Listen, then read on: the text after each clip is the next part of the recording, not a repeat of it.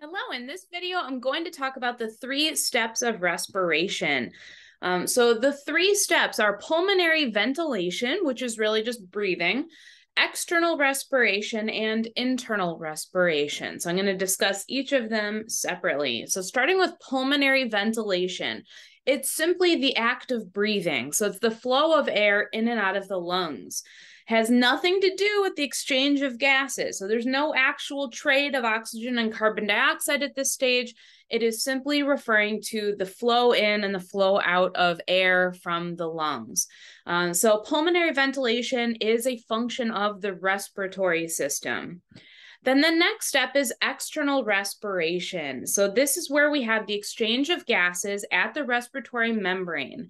And I have another video where I went into more detail about respiratory membrane and the exchange that takes place there. So I am including a link to that video in the description below.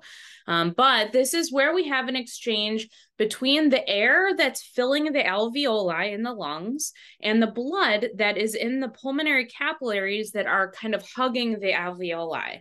So we have an exchange between the oxygen in the air and the carbon dioxide in the blood.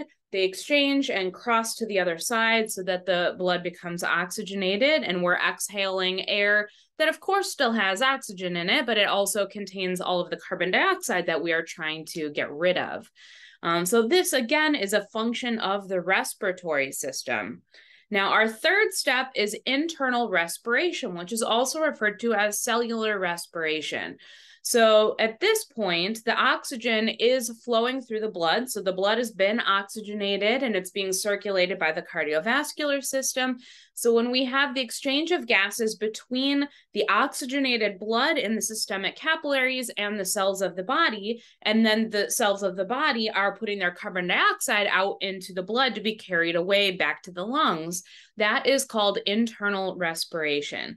So that's the third step of respiration. Now, that is a function of the cardiovascular system.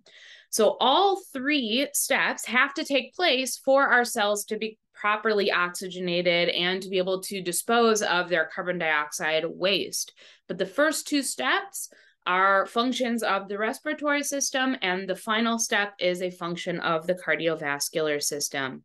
All right, thanks so much for watching this video, and hope you have a great day.